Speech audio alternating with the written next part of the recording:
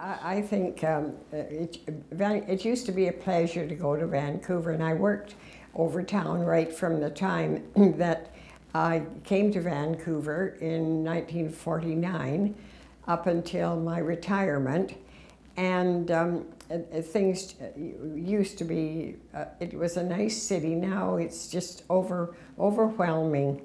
Every building has gone and replaced by high rises, and just quite different. But then it's 2020 now, so it has to be.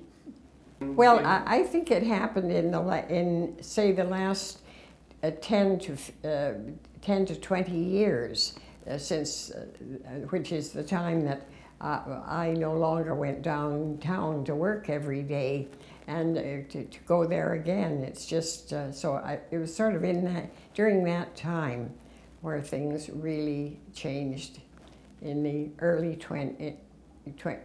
Yes. Mm-hmm.